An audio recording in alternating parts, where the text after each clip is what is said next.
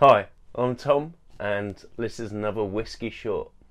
So today, again, we're going to be having a look at another whiskey to try before you die from Ian Buxton's book. And today it's the prestigious Islay distillery of Ardbeg. So the expression that Ian's put in his book is the Ardbeg 10-year-old, commonly available expression. And yeah, I have to say, it's a distillery that holds a pretty special place in my heart. Obviously, you can't get over the initial smell of peat when you open it up, but it takes me back to good times of visiting there in 2017. So, just looking at Ian's book, you know, he's got a bit mixed feelings with Ardbeg, where he talks about how much he likes this distillery. But also has some questions about the way it's pricing some of the luxury stuff. I think the 10-year-old's a good whiskey to go for, but I would say, you know, there's lots out there. I particularly like the Wee Beastie at the moment, which is a 5-year-old Ardbeg, and has quite a nice peaty punch to it, which obviously, if you're a peat lover, is right up your street. But anyway, Ardbeg 10, what do I think of it? So initially on the nose, you get that sort of medicinal bandages, a sort of sweetness to it, a little hint of sort of silage and farmyard.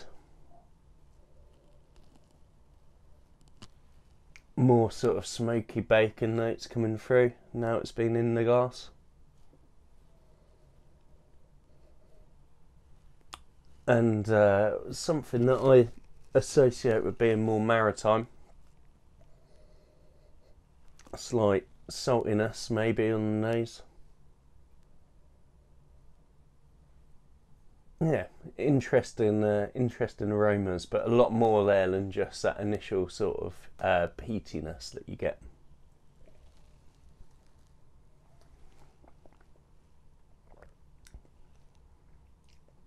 So on the palate, I get a lot more sort of almost charcoal smoke to it. Don't get the medicinal notes as such. Slightest bit of menthol in there.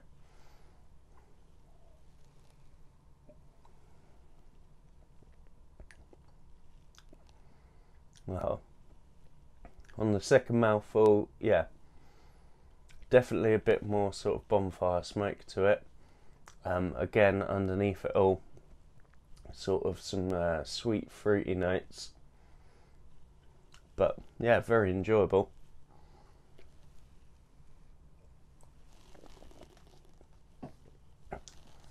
So yeah,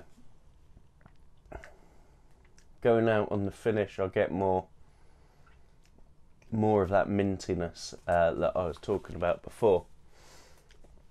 So all in all, I think a good expression. For me, probably not. Would I say it's enjoyable as I like the Wee Beastie?